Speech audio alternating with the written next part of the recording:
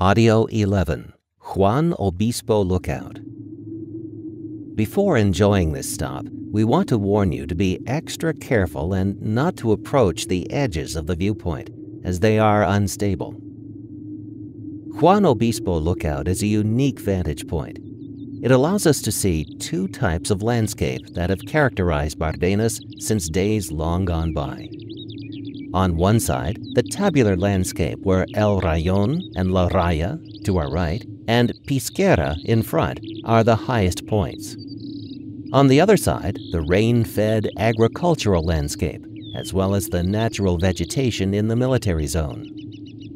Leaving behind the legends that tell of the existence of great forests, the potential vegetation of Bardenas, that is, the maximum level of vegetation that would exist if human influence were to cease, would not be at the forest level.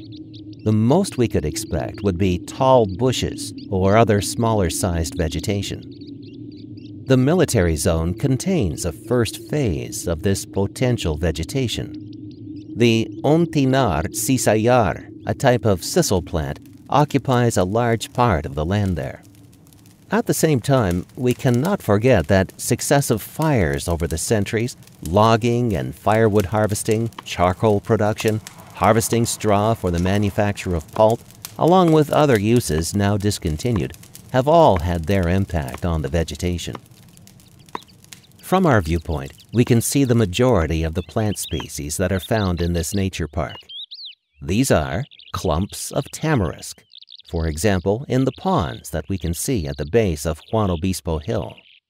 Thyme and rosemary bushes, which form a mosaic with laston on the small hills around the gazebo and inside the military zone where there is open scrub, where the ontina and sisal usually dominate. These are the darker and grayer patches. Grasslands. These are the harder grasses that form yellower patches than the others.